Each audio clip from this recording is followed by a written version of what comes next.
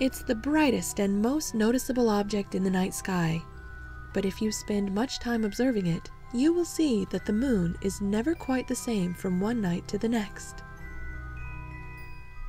The moon has something we call phases, which means that it appears to change shape a little bit every night. To understand why this happens, we need to talk a little bit about the way the Earth and the moon move together in space. The moon orbits around the Earth, much like the Earth orbits around the sun.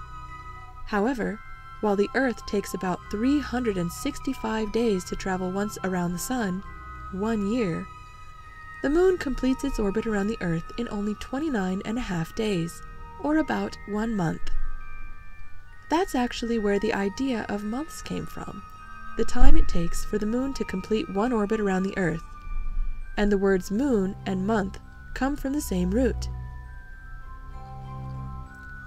Despite how bright it looks in the sky, the moon does not have any light of its own.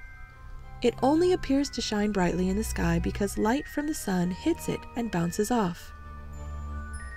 Just like the Earth, the moon has a day side and a night side, with half of it in sunlight and half of it in darkness at any one time. As the moon travels through its orbit around the Earth, that dividing line between day and night, called the terminator, is visible from different angles, giving the impression that different amounts of the moon are lit up on different days. The cycle of lunar phases begins with the new moon.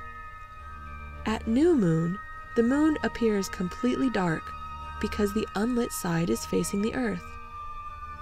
New moon is the only time in the lunar cycle when a solar eclipse could happen, because it is the only time that the moon is between the sun and the Earth. After a few days, once the moon has moved along a little in its orbit, we can begin to see some of the moon's day side from Earth. What we see is just a thin slice of light called a crescent. We call it a waxing crescent because waxing means growing. The crescent moon will grow a little bit thicker every night until it reaches the next phase, first quarter. The first quarter moon is sometimes called the half moon because it appears to us that half of the moon is illuminated, but it is called first quarter because the moon is 1/4 of the way through its cycle. As the days pass, the moon continues to grow, soon entering its next phase, the waxing gibbous. Gibbous means humped or swollen, and again, we call it waxing because it grows thicker every night until it reaches the next phase, the full moon. A full moon is the biggest, brightest, and easiest phase of the moon to see. The moon rises at sunset and is up all night, so if you are outside and the sky is clear, it's hard to miss. The moon is halfway through its orbit around the Earth and is now on the opposite side of the Earth from the sun. During a full moon is the only time that a lunar eclipse can happen, because that is the only time that the Earth's shadow could fall on the moon. As the moon continues in its path, it appears to shrink again as we begin to see more and more of its dark side.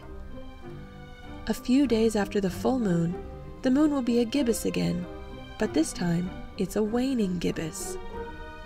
Waning means shrinking or getting smaller, and so the moon will be waning for the rest of its orbit.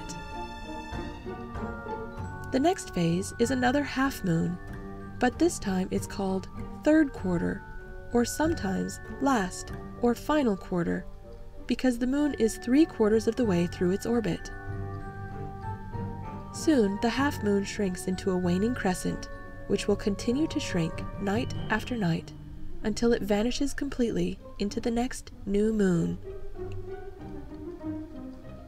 Big and bright and beautiful, different every night, but repeating the same cycle over and over, the moon is one of the best objects in the sky to observe, especially for someone just getting started. The next time you look up and see the moon in the sky, Take a moment and see if you can identify which phase of the moon you're seeing, and try to figure out which one will come next.